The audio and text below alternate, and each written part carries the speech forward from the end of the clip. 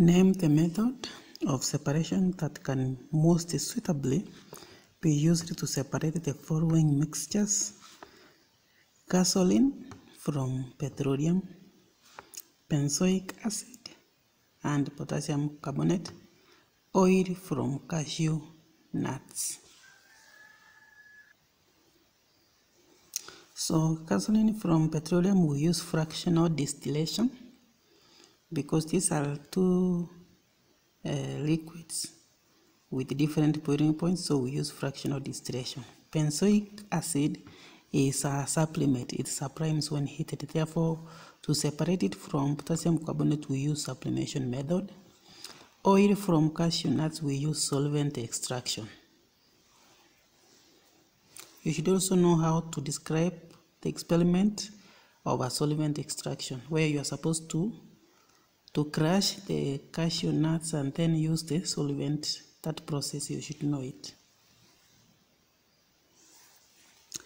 The table below shows information about three solid substances A, B, and C. Study it and answer the question that follow. Solid A, soluble in water, cold water, soluble in hot water. B, insoluble in cold water, insoluble in hot water. C, insoluble in cold water, soluble in hot water. Describe how you would separate the three solids from the mixture of the three. So how would you separate A, B, C?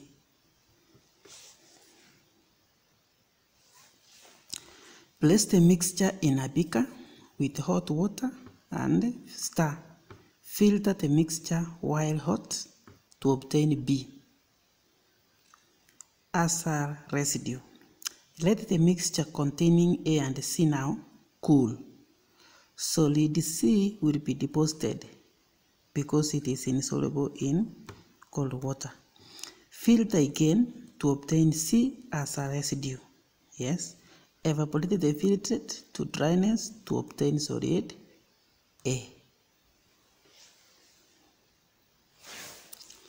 Study the diagram below shows a setup that can be used to prepare and collect oxygen gas. Study it and answer the question that follow. The question is, identify two mistakes from the diagram which must be corrected for one to collect dry oxygen gas. So what are the mistakes in this experiment? This one is okay, hydrogen peroxide is okay. Now we have this one is supposed to be a conical flask, is okay. Now one mistake that is here is this delivery tube, this one should not be inside this concentrated solution. Hii tube lazima ifike hapa, inafaa kufika hapa. Hii haifai kuwa hapa ndani, inafaa ifike hapa. Ndio hii gas ikifika hapa ndani, ikitoka hapa itoke ikiwa dry, ndio ingia hapa. Another mistake yenye imefanyika, amedry the oxygen gas tena anaipitisha ndani ya maji, so it was useless drying it. So the method of gas collection should not be this over water, yet you want it dry. So now you can either use a syringe or use another way.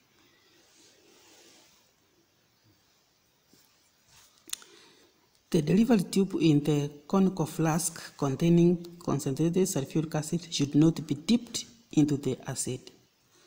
That's mistake number one, which should be corrected. And mistake number two, which would be corrected for us to correct dry oxygen. For dry oxygen to be corrected, it should not be collected by overwater method. So we should collect the method of collecting the gas so that we can collect it dry. The table below shows reactions of metal A, B, C, D and their reactants. Metal A, B, C, D, reaction with acid, reaction with water, action on heat. So this A reacts with acid to produce hydrogen, no reaction with water, oxide formed. B, no reaction, metal formed. Hydrogen formed oxide. So this C reacts with water and reacts with an acid. So a metal which reacts with an acid and water at the same time then that is the most reactive, because you see the rest they don't react with water. So C is the most reactive. Arrange the metals in order of decreasing reactivity, starting with the most reactive. So the most reactive is going to be C kwa sababu ina react na both water and the acid.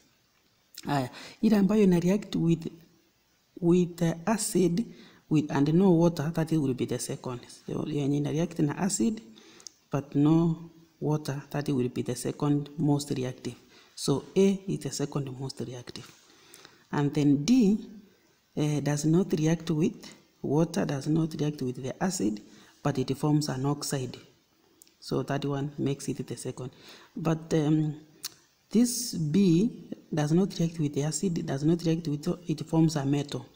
Remember, when action of heat on nitrates, those metals that forms the respective metal, they are the most, what is the end of the reaction, the activity series. For example, silver and the mercury. Kwa hivyo, this one could be mercury or silver. So, therefore, this one is the correct order of reactivity.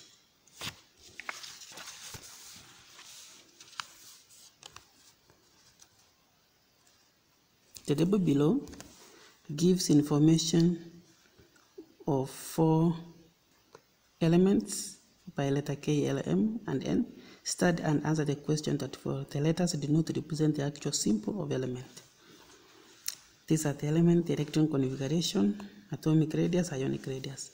Which 2 elements have similar properties? Explain.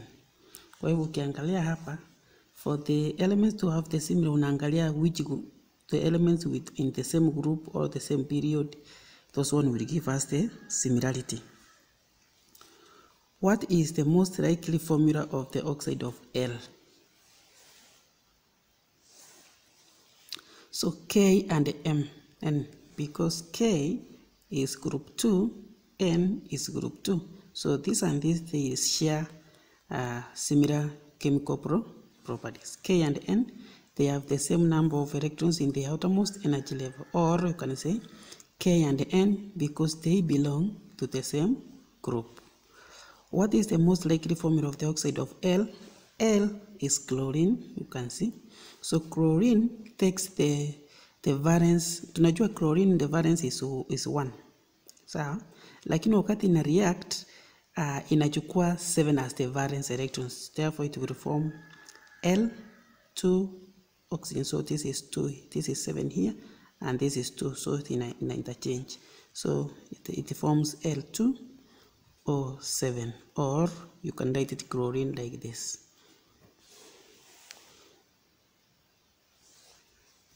Which element is an nonmetal? Explain. So how do you know that the element is an nonmetal? An element which gains electrons to be stable, that one is an nonmetal. Kwa hivyo L ndio ina react by gaining 1 electron to be stable. Therefore L is the nonmetal. Any element which react by losing electrons like this, this and this, they are metals. Ile ambayo ina react kwa cross metals ndio ikuwe stable, kwa cross electrons ndio ikuwe stable, is a metal. Ile ambayo ina react by gaining electrons ndio ikuwe stable, is a non-metal.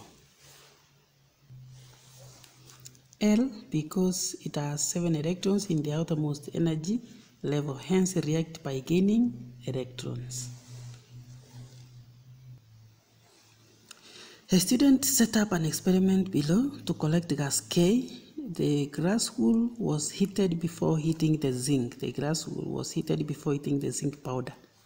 Why was it necessary to heat the moist glass wool before heating the zinc powder? Why was it necessary? The reason is to enable the air that was inside here to escape. So to expel all of the air present in the boiling tube. It will make this air which was inside here to escape. So it is to expel.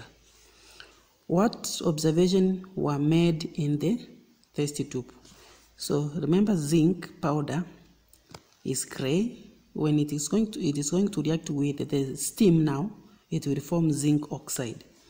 So zinc powder changes from yellow, changes to a yellow solid when hot and white on cooling. Remember, zinc oxide is white when cold and it is yellow when hot. Ukichoma zinc oxide inakuanga white. Sawa? Kwa hivyo sasa zinc yenyewe ina react na steam. So if you are asked to write the equation should be zinc plus steam. Steam is water in gaseous form. So it reacts to form zinc oxide plus hydrogen. So gas K is hydrogen. So this one when hot, zinc oxide when hot is yellow. Hot. When cold is white. So the powder changes to yellow solid when hot and white on cooling. Using dot and cross represent most electrons, draw the structure to show the bonding of carbon 4. So kwanza unajua carbon 4 oxide in undergo dative or covalent, in undergo covalent bonding, because it is a bond between an metal and an non-metal. So kwanza unafaa ujua carbon iko na valence ya iko na ni 2 to 4.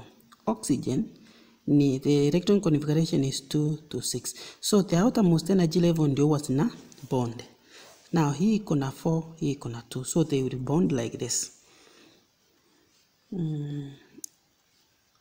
Oxygen, so carbon is going to be at the center.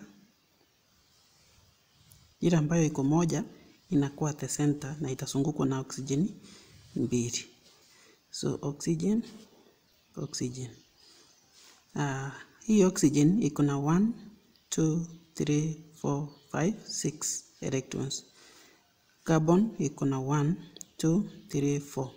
This another oxygen has 1, 2, 3, 4, 5, 6 electrons. So carbon. So what will happen is that hii oxygen inatoa yake, hii inatoa yake. Hii inatoa yake mpaka finally iko stable. The same thing. So oxygen itatoa 1 electron, you cancel it out. Itaweka hapa moja. Carbon itatoa yake moja. So you count 1, 2, 3, 4, 5, 6 and bado itakuwa stable. Kwa hivyo hii tena inaongeza yake moja, hii inaongeza yake moja. Kwa hivyo ukihesabu 1, 2, 3, 4, 5, 6, 7, 8 imekuwa stable. So hizi zimebaki hapa 1, 2, 3, 4 unaziweka hapa ndani. Sawa? Unarudi this side. Oxygen ya pande hii inatoa yake moja, carbon inatoa moja. Hii inatoa ingine, hii inatoa ingine. Hizi imebaki 1, 2, 3, 4 unaweka hapa ndani 1, 2, 3, 4. Kwa hivyo this is the bonding. Sasa hii bonding haitaki uchafu. Ukishafanya hivyo, now I want you to draw this one here very clean. Usiweke kadoti hata hapa ndani because ukiweka kadoti inahesabiwa kuwa an electron. So now you draw it here. Very clean now. This was rough work.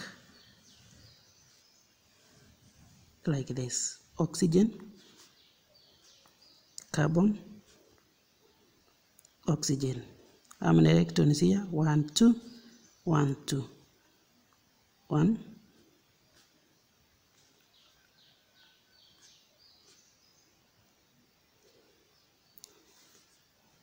1, 2, 1, 2. And this is the correct.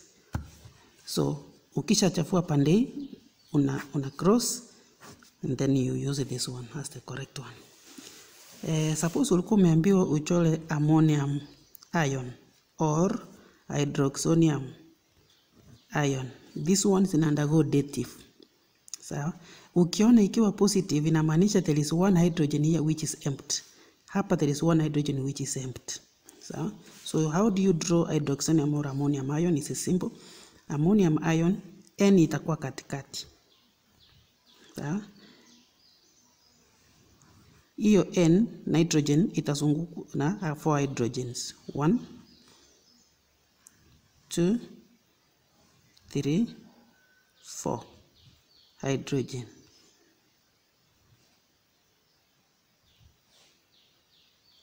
Sawa?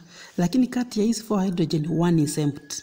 Iko empty kabisa. So ile yenye iko empty, wacha nichukue hii iko empty yeyote. Kwa hivyo ile yenye iko empty unaiwekea positive. Inamaanisha haina chochote. Lakini hizi zingine ziko na 1 electron. So it has 1 electron. It has 1 electron. It has 1 electron. So nitrogen ni 2 to 5.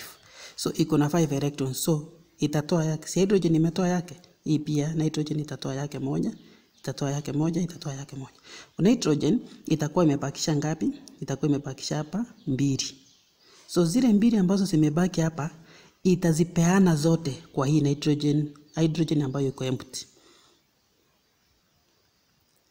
So hiyo ndio inaitwa dative sasa, kwa sababu this nitrogen will provide the whole 2 pairs to be the pair of electron to be shared. Because it was an ion, sasa unafanya hivi. Unaweka positive. Sawa.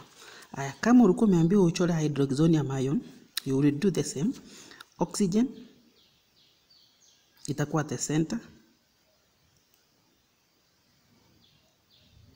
Imezungukwa na hydrogen 3. 1 2 3. Positive means kwamba hydrogen moja hapa iko empty. Ukiona 2 hydrogen inamaanisha 2 hydrogen are empty. So let me use this one to be empty. Nikiweka positive inamaanisha iko empty. Lakini hii nyingine hizi mbili ziko na moja, iko na 1 electron. So hii oxygen iko na 2 to 6. So oxygen iko na electron 6 outside, ndio inakuwa shared hapa. Kwa hivyo hydrogen hii itatoa yake moja. Hii itatoa yake moja. Nimetumia X for hydrogen. Like, hii iko haina kitu. So hii inaenda kupewa na oxygen. So this one iko moja. Now oxygen iko na 6 electrons. So itapea moja hapa, ipea moja huku. Itakuwa imebaki na 4. 4 itatoa zake 2 zote iweke hii yenye iko empty. Hiyo sasa ndio inaitwa dative. And then itabakisha hapa 2. So ukihesabu 1 2 3 4 5 6 7 8, kila moja iko stable na unaweka namna hii, unaweka positive, utakuwa umemaliza. Sulfur is extracted from underground deposit by a process in which 3 concentric pipes are sunk down into the deposit as shown below. So this is the diagram. Name the process represented above. This one is the flash process. What is passed through down pipe J? So pipe J is this one, the innermost. Ni nini inawekwa kwa innermost? Hii ni outermost. Halafu kuna hii yenye inatoa. So hapa the inner J, what enters here is the hot compressed air at 15 atmospheres. The process is the flash process. You should know, if this is the compressed air, the superheated water gets from this, the outermost. In superheated water ndio inaingia. Na ujue function of superheated is to melt the sulfur. So because this water is at a very high temperature. And then this inner here is the one that will bring out the molten sulfur. Name 2 allotropes of sulfur. We have rhombic, you can call it prismatic, or you can call it beta.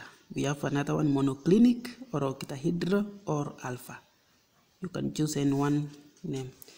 Name the particles responsible for electrical conductivity in graphite. It is the delocalized electrons.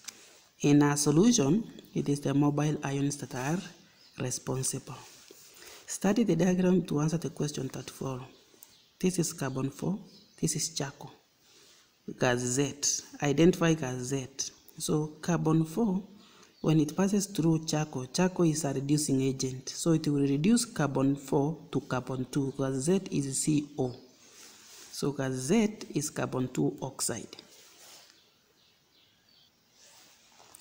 Write the chemical equation for the reaction. It is carbon 4 plus carbon, which is a reducing agent. It reduces carbon 4 to carbon 2. State why the above experiment should be carried out in a fume chamber, because carbon 2 is very poisonous.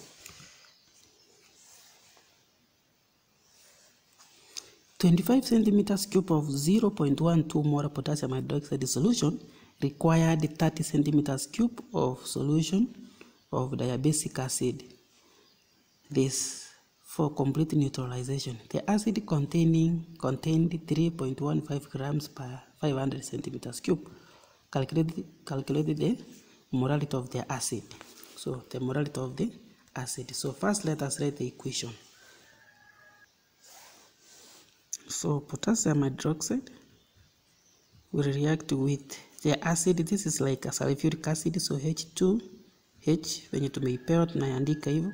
So it is going to form potassium. If it was sulfate, it is going to form potassium sulfate, but the sulfate is represented by H plus water. So this K is 2, so we have to put 2 here to balance, 2 here to balance. But we know this is the volume here is 25 centimeters cube. We know the molarity is 0.12 capital M. So we can get the number of moles of the hydroxide. We know that 1,000 centimeters cube of potassium hydroxide is equal in 0.12 moles because molarity is in 1,000. What about 25 centimeters cube? Itatupea how many moles? So itakuwa ni 25 times 0.12 divided by 1,000. Itatupea 0.003 moles. Kwa hivyo moles ya potassium hydroxide ni hii. So kwa sababu the ratio is 2 to 1, now the moles of the acid is going to be half.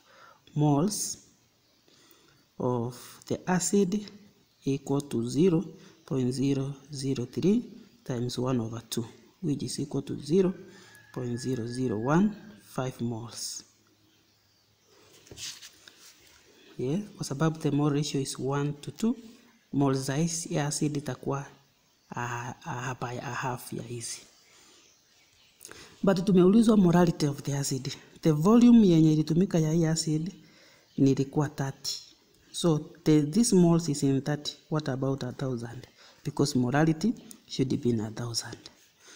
So 30 centimeters cube ilitupea 0.0015 moles. 1,000 centimeters cube will be what? Molarity is the number of moles in a liter, 1,000. So it is 1,000 times 0.0015 divided by 30, and this one gives 0.05 capital M molarity. The next question is calculate the relative formula of the acid. The relative formula of the acid. Relative formula of the acid. You remember the formula I usually give. Molarity equal to mass in grams per liter over RFM. So now we want to calculate the RFM. We have the molarity of the acid, mass in grams per liter, we will have it from here because we have mass in grams in 500. So in a liter it is going to be twice this. 500 in here, what about 1,000? Itakuwa twice this. So we already have mass in grams per liter. So we will say 3.15 grams is in 500. 1,000 centimeters cube itakuwa ngapi? Itakuwa ni 100. 1,000 times 3.15 divided by 500. Hii ni mara moja pa mara mbili. So itakuwa 6.3 grams per liter. Nishapata mass in grams per liter of the acid. Molarity niko nayo. So nataka RFM. So RFM is equal to mass in grams per liter divided by molarity. So mass in grams per liter is 6.3 divided by molarity is 0.05. And this one will give us 126, and that is the RFM. Explain how a sample of ethanol could be distinguished from a sample of ethanoic acid by a chemical test. How would you differentiate ethanol and ethanoic acid, an alcohol and an alkanoic acid? Put ethanol in a test tube and also ethanoic acid in another test tube.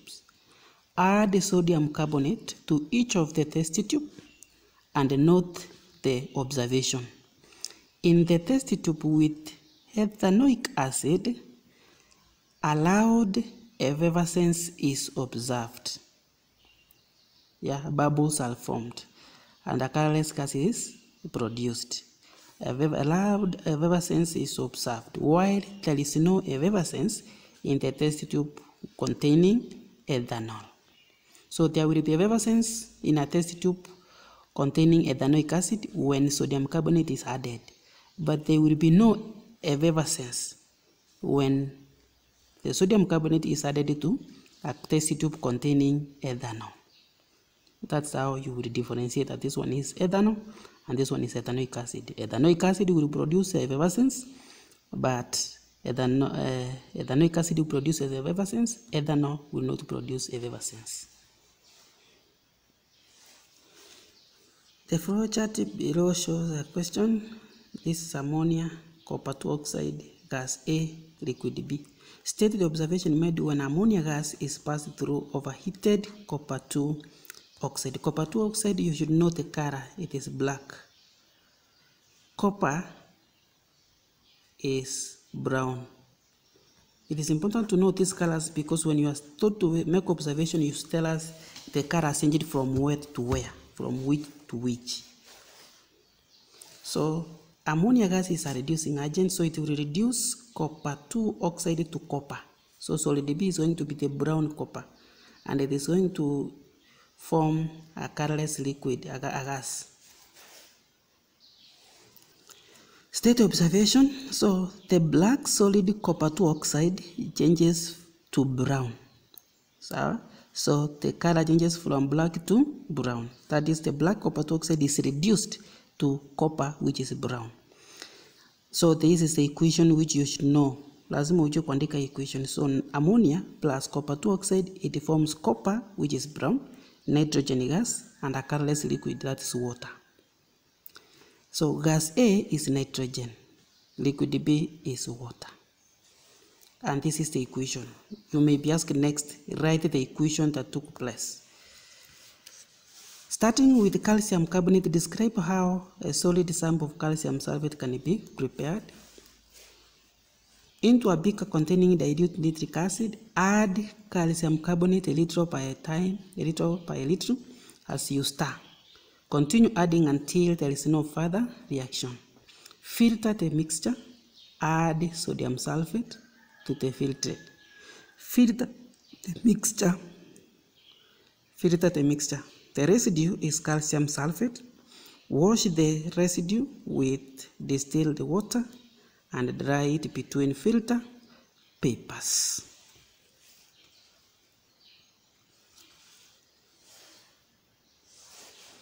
Gas G is prepared in a laboratory by adding concentrated sulfuric acid to a compound C. Gas G is denser than air and dissolves in water to form a solution which is strongly acidic. Name two gases that are likely to be G. Two gases that are likely to be G is hydrogen chloride gas or sulfur 4 oxide gas, SO2 or HCl gas. Kwa sababu HCl inakuwa formed when conc sulfuric acid ina react na rock salt. Rock salt ni sodium chloride. So sodium chloride with conc sulfuric acid, you get hydrogen chloride. Sulfur 4 oxide is formed when conc sulfuric acid react with copper metal. It forms, so here the solid that will react, so C for this one is copper. With conc sulfuric acid you get sulfur 4 oxide. These two gases are denser than air. They are collected by which method? Downward delivery method. Draw the diagram to show how gas G is collected. It is by downward delivery because it is denser than air. Equal volumes of diabase cakes were each reacted with excess zinc carbonate powder. Then table below shows the volumes of gas produced. Gas X, gas Y. X ilitoa 20 centimeters, Y ikatoa. So it means this one is more, the acid is more reactive than this one. So acid Y is stronger than this one. Ndio maana ikatoa volume kubwa. Identify gas produced. When a carbonate reacts with an acid, it brings out, or it produces carbon dioxide gas. Explain the difference in the volume of the gas produced. Acid Y is stronger than acid X. It produces more hydrogen ions which react with zinc carbonate, hence producing more carbon dioxide.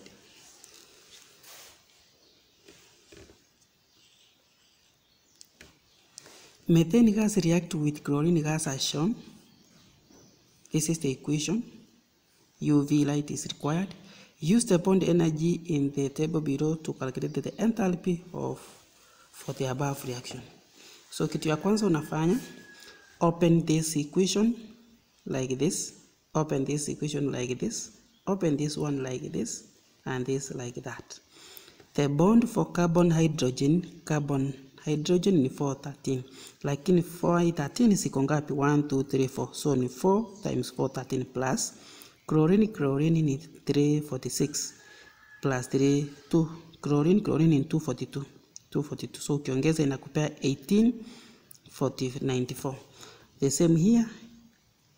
Hydrogen, carbon, there are 3 of them, 3. Chlorine, carbon, chlorine is 1. And then HCl with 431, so you add. But remember, this is called bond breaking and this is bond formation. Bond breaking is endothermic, so that's why it is a positive. Bond formation is exothermic. So if it is exothermic, then it is negative. So to calculate now the energy that was used there, the change in energy is equal to bond breaking energy plus bond formation energy. So the bond breaking is positive 1894 plus negative 2016. So negative times a positive is negative. 1894 minus 2016 gives you negative 122 kilojoules per mole.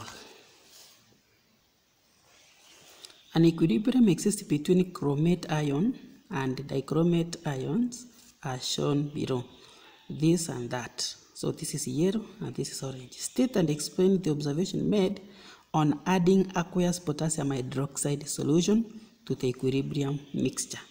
So if you add more potassium hydroxide, it will provide more hydroxide ions. So what will hydroxide ions do? It will react with hydrogen to form water. So more water is going to be formed, meaning the equilibrium is going to shift to the left. So more of the yellow color will be observed. The solution changes from orange to yellow. Potassium hydroxide produces hydroxide ions, which remove hydrogen ions in the form of water, making equilibrium to shift to the left. Equilibrium will shift to left, in to right, in left. So equilibrium will shift to the right because of that. Below is a table reduction potential. It doesn't. Select the species with the largest oxidizing power. Largest oxidizing power is the most positive. So the most unaangalia is signs. The most positive is the strongest oxidizing power. The most negative is the strongest reducing power or agent. You can call it reducing agent, and it has a more reducing power. So oxidizing power, you can take D. Ama unaweza andika equation yote. Reducing power ni A as a solid. I take it as a solid, or you can write this up to here. Calculate the electron potential, EMF of the cell, constructed using a half of cell AB. So we are joining A and B to form a electrochemical cell. Kwanza lazima ujue kati ya hizi mbili ni gani itaandago reduction, ni gani itaandago.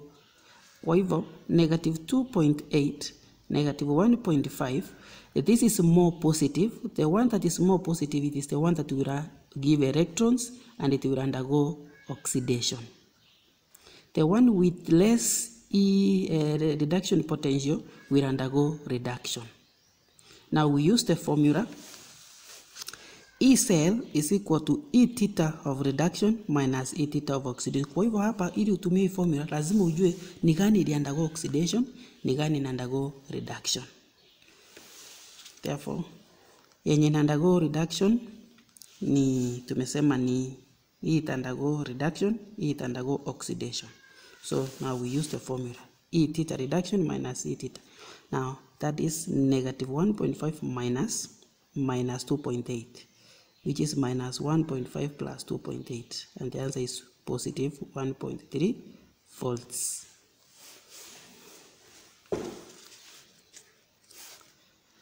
A polymer has the following structure. This is a polymer. A sample of this polymer is found to have a molecular mass of 5194. Determine the number of monomers of the polymer. For you to get the number of, first we have to get a monomer from this polymer. Ili upate monomer kwa hii polymer, unaangalia the repeating unit. Ni gani ile inajirudia rudia. Kwa hivyo CH2, CN, CH2, CN. Kwa hivyo unaona kuanzia hapa hii ndio inajirudia. Sawa? Si hii ndio hii, ndio hii. Kwa hivyo this is the monomer. Remember the monomer now is going to be written as CH2 double bond CHN. This is now the monomer. This is the repeating unit. So we have one monomer. So for us to get the number of monomers, we get the relative molecular mass of this. How do you do that? Utakuwa umepewa carbon is 12, hydrogen is 1, nitrogen is 14. So unaweka carbon hapa siku mbili. 12 times 3 iko 3, 1 2 3 3.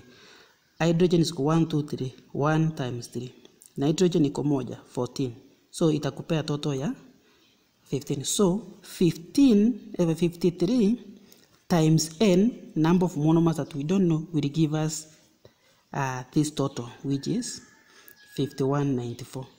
So you divide by 50 both sides and you get 98 as the number of monomers.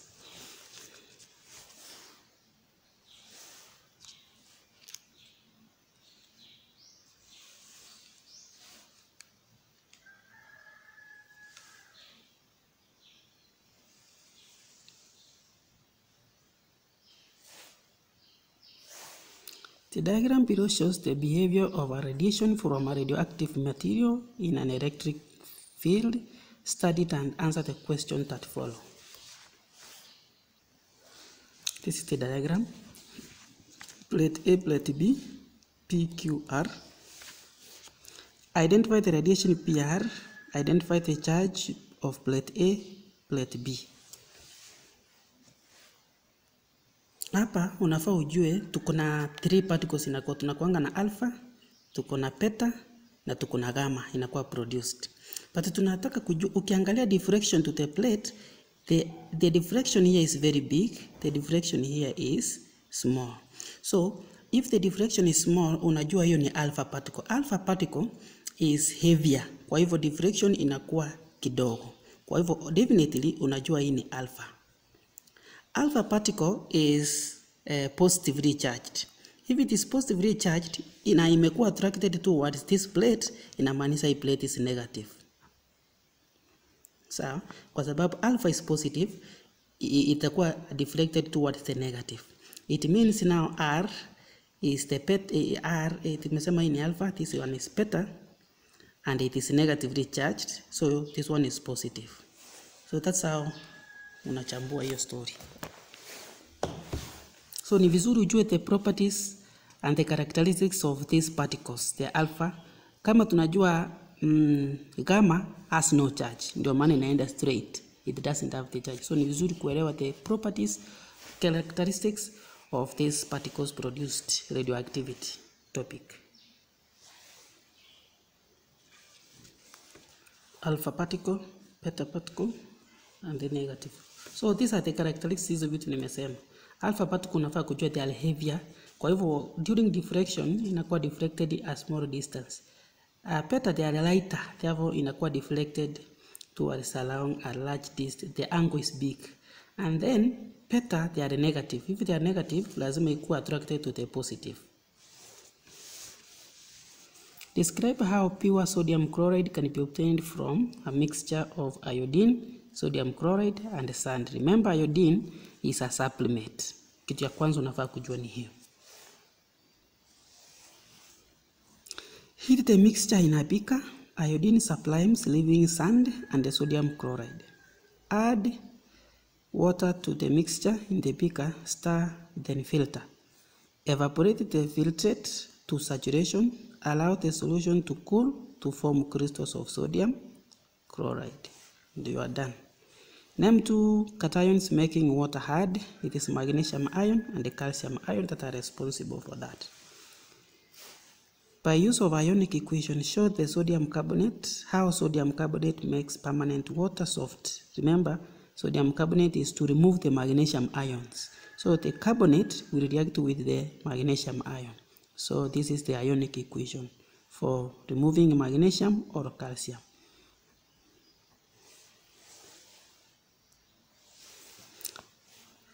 This is the table.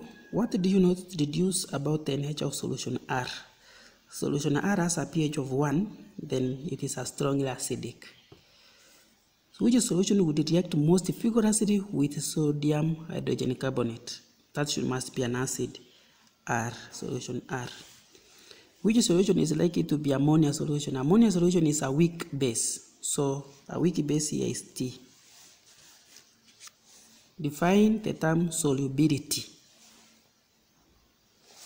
Solubility is the maximum mass of a solute that is required to saturate 100 grams of water, if that was the solvent used, 100 grams of water at a particular temperature.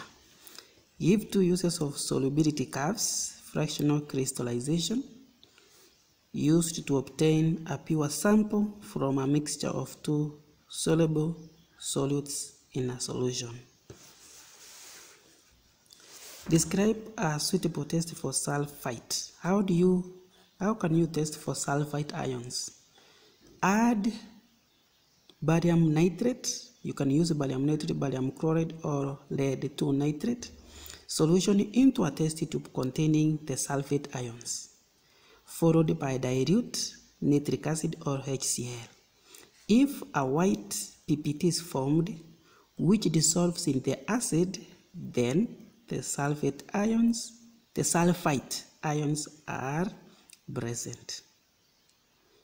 This one is called a sulfite.